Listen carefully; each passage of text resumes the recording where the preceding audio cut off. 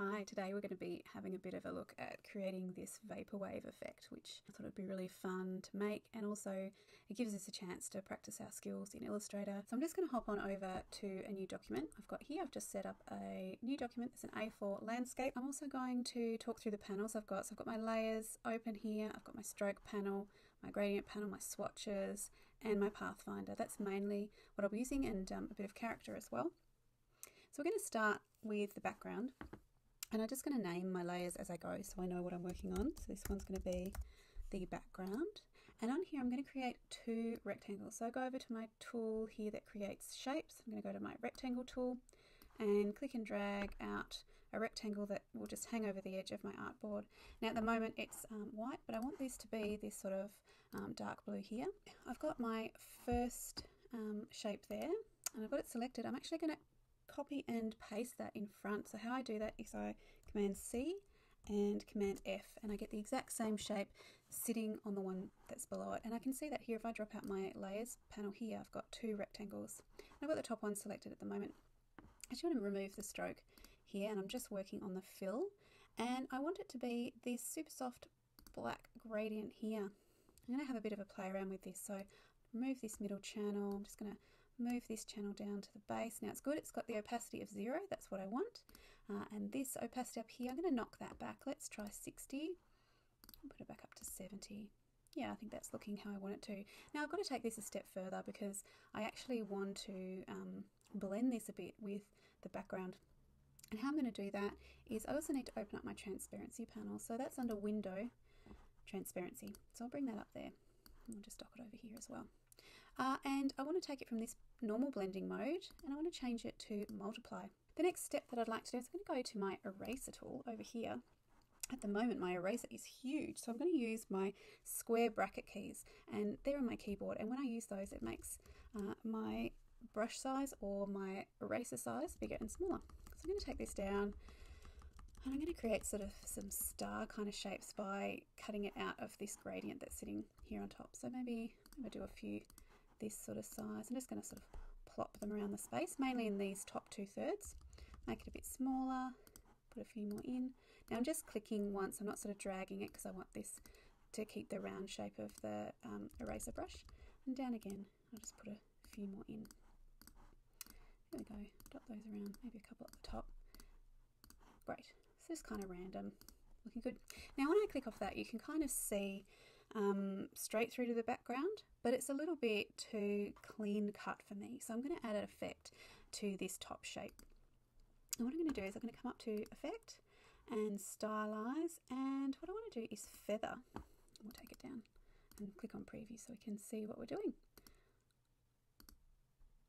All right, I might go to 2 mil. Yeah, looks good. All right, happy with that. Fantastic, so that's my background done. And I'm going to lock that now by clicking on the toggle lock, and I'll collapse that and add a new layer. Now this layer is going to be a sun and a grid. So I'll type that in there so I know what I'm working on. Might do, we'll do the sun first. So the sun is a basic shape. That's the ellipse tool here. And I need to hold down Shift as I click and drag out my shape. And it's going to take on the attributes of the last shape that I made, which is this gradient. So we're not actually using this gradient this time around. We're going to create our own custom gradient. I'm just going to click and drag that a bit more till I'm happy with the size. Cool, that looks good. All right. So because it's already got a gradient applied to it, I can actually just adjust the gradient to make my own gradient. But if you had just a solid color, I don't mind actually just going to this gradient and then adjusting it from there. That's quite an easy way to get into it. So this one's going to be a linear gradient. So I'm going to check linear gradient box up here, and I want to change the angle to 90. That's actually just going to mean that it's running the way that I want it to. But these aren't the colors that I want it to be. I want it to be a sun, and I want it to be really vibrant. So I'm going to change this around a bit. I'm going to remove this channel and select this one. I want this opacity to be at 100. I'm going to slide that down, and I'm going to select pink for that one. And I'm going to select orange for this one. That's not quite the orange I want. Maybe this orange.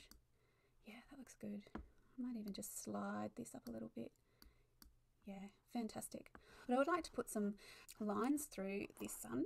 The way that I'm going to do that is I'm actually going to go to my line tool, and I'm going to click and drag while I hold down Shift. sort of around the middle. I might kind of do it probably a little bit lower than that. And it can hang over the edge. That's good because we're actually going to use our pathfinder to sort of cookie cut a hole in the sun. So I've got my first stroke there. I'm just going to add a bit of weight to it so I can see it, and I'm going to make it white so I can see what I'm working on. Make it bigger. Here we go. Excellent. Okay. Now, to make several lines going down here, there are a few ways I could copy and paste and click and drag. What I really like to do is hold down the Option key, and you can see that I have my black cursor and then underneath is a white cursor. If I'm holding down Option, I can actually click that line and drag, and it'll pull out a second instance of that line, which is great. Now I want to continue that down the page, and I could just hold down Option again and click and drag and try and get the same spacing. Or there's actually a shortcut which I use a lot, which really helps with the workflow, and that is Command D. And that just repeats the same action that you just performed before. So now I have a whole bunch of lines. They're all equally spaced. It was really quick and easy to do. And I'm going to start changing the stroke size. So I'll leave this first one as 2 points, or 4 points it was. I'll add a bit of weight to this one. There we go. Keep going. A bit bigger each time.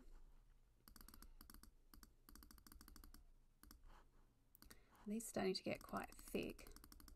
So I'm actually going to delete these two. And because I've got my background locked, I can actually just run my cursor over those, and I'm just going to stretch these down. It's probably the easiest way of doing it, until you're kind of wanting to visualize these gaps in the middle. Ignore the white lines and just kind of get a feel for what the sun will look like. Okay, I'm pretty happy with that. So what I need to do now is to select those lines. At the moment they're just strokes, they're not shapes, and to be able to do the next step I need to turn them into a shape rather than a stroke. So what I need to do next is go up to Object, to Path, and to Outline Stroke. What that's done is change all of those strokes into shapes, which means I can go to the next step. So I have those selected already. I'm going to hold down Shift and select the sun behind. Now I have all of the shapes on that layer selected, and I'm going to go to my Pathfinder and use this option here, which is called Trim. You can try some of the other options and see how that's sort of different. You can do minus front and other things. The reason why I've chosen Trim is I want to keep my gradient the same. So some of those options will mean that the gradient will go from pink to orange there, and in this shape pink to orange, pink to orange, pink to orange, but I actually want it to just be pink to orange over the whole shape. What it's done is it's now cut a hole in the shape behind, but I've still got these white shapes that I actually don't want to keep anymore, so I need to remove them. What it also does when you use the Pathfinder is group all of the shapes together. I'll just show you. So if I click off that and then I click back on, it will select all the shapes. So what I can do to go inside that group is to double click on it, or I could right mouse button click and ungroup. What I'm going to do is double click, go into the group, and I can select those white lines and hit delete.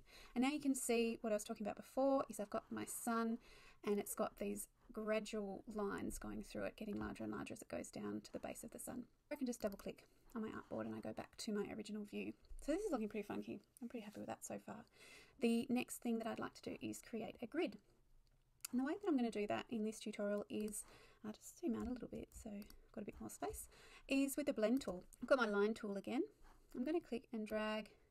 We'll start with 45 degrees. We can always change that later. And I'm going to add, let's just add it as a white line for now.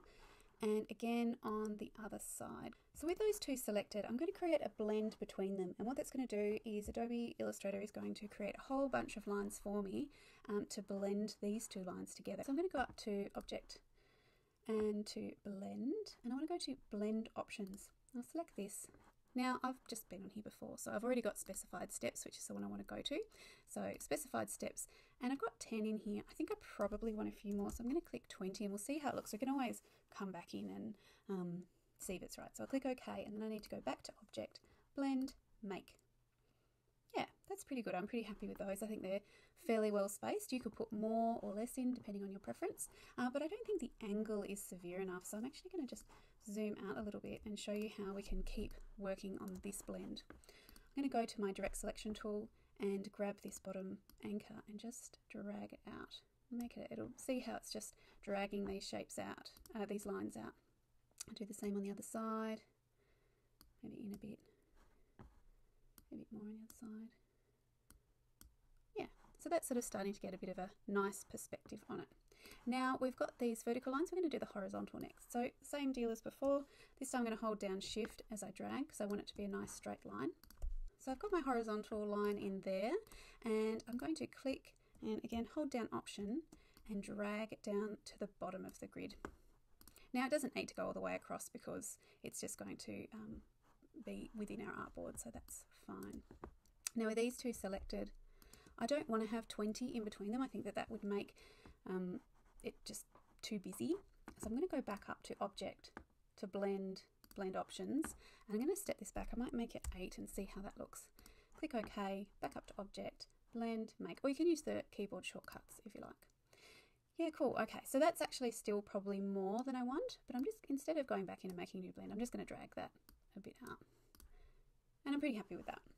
So if we go in a little bit closer, whoop, too far, we can see what's happening with our space. So what I'd like to do is I'm going to blend orange to pink this way, and we'll do that first. So I'm going to select with my direct selection tool this line, and I'm going to use the same colours that I have in the sun. So I think that was this one, and on this side we had this pink. So you can see how it blends the shape of the line or the direction of the line. It also blends colour, so that looks pretty funky. And I'm going to do these ones with a gradient. And I'm going to have the gradient the same as the sun, so it'll go orange through to pink. So I'm actually going to use my eyedropper here and select the sun, and you'll see it's actually made the fill colour that. So I'm going to just flip it around and we have a look at that. Yep, it's going from orange to pink. Just going to deselect that now. Yeah, that's looking pretty good, but the lines are a little bit thin, so I might just bump them up a bit. Select both of them, over to my stroke tool here, stroke panel. Great, all right. So I feel like we've got our grid happening, got our sun happening. I'd like to add a bit of a glow to the sun, and I might even add it to the grid too, we'll see. I'll select the sun now, and I'm going to add an effect. So up to Effect and Stylize, and I'm going to do Outer Glow. See how that looks. Now I don't want too much of a glow, like it just needs to be subtle. So I was actually quite happy with that 2 mil blur, and I'll click OK. So while we're at it, we might just see what it looks like when we put it on these blends. It might not work, might not kind of look quite right, but we'll have a bit of a go. So we'll do an outer glow here as well. And hit preview. Maybe bump it up a little bit. Maybe we'll try this and see what this one looks like. Yeah, okay, yeah, I'm liking that. All right, so I think that's pretty right. I might just make this sun a little bit bigger. I'm going to hit Shift and Option as I drag, and it'll expand it just from the center opening. I'm going to lock that now because we're done with that layer, and we'll add on the top layer. This is going to be our typography layer. So I'm going to grab my type tool over here and draw myself a text box. And I was working with this type before, so I'm working with this typeface here, Xylem, and at 150 points. Now the other thing about this typeface, which it's kept my work from before, is it's got weird tracking. So I've actually adjusted that here, and I've changed the tracking to -75 just so it's kind of a little bit tighter and closer together, which is the look that I'm going for. So I'm actually wanting to add gradient to this word. What I need to do for that is I'm going to actually expand my type. So I'm going to go to Type and Create Outlines, which is this one here, or you can use the shortcut. And what that does is it actually just makes them all into vector shapes. What I'll do first is I'm just going to add that same gradient that I often go to and then adjust from there. So it's just the one that's the standard one in the swatches panel. I'd like this to be a linear gradient as well, and I'm going to select it as 90. I've got to change these channels. So I'm going to double click on the first one, and I want this to be pink. I might pick this pink, and I also want it to be 100%. And I want that to be right down the bottom. All right, excellent. Next one, also 100%. And I want this one to be purple. Yeah, that looks kind of funky. Let's go with that. And that's going to kind of go just into the middle here of the slider. Next one, I need a fourth one. Now I'm just going to hover over and see where that plus comes up, and I'm going to click it. This one's going to be white, and it also needs to be at 100%. And I want to pull this slider right down so it's just sitting right with this purple one, because I want this line in the middle of the type to be quite strong. Now you could play around here, like you could move this and move the other one up until it's sort of sitting maybe at the top of the X height or something like that, and you can spend a bit more time with it, but for the sake of moving on, I'll just leave it as it is for now, but please do, you know, have a play with that and get it just exactly how you want it to look. Now this top one that at the moment is black, I would like to change that to blue, maybe dark blue. Yeah, pretty happy with that. That's looking good. Cool. All right. I'm pretty happy with that. But at the moment it sort of feels like it's blending in a little bit to the background. So I'm going to add a white stroke. So to do that, I go over to my swatches panel. At the moment you can see that I'm working on the fill because that's sitting on top. So I want to click this stroke behind and hit the white. Yeah, look, I'm pretty happy with that. I don't think I want it to have too much stroke.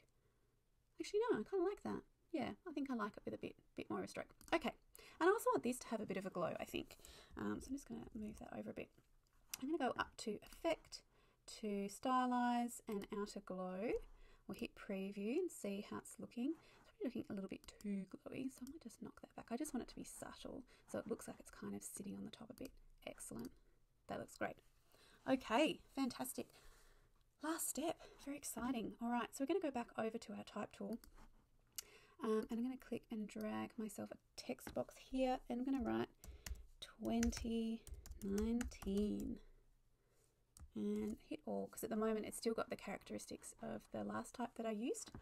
And this time I want to use one called Brush Script. Here we go, Brush Script. We'll take it down to 72. We'll just bump it up from there. Oh, and it's a little bit compacted because you can see here that's taking on this tracking from before. So let's just go back to 0.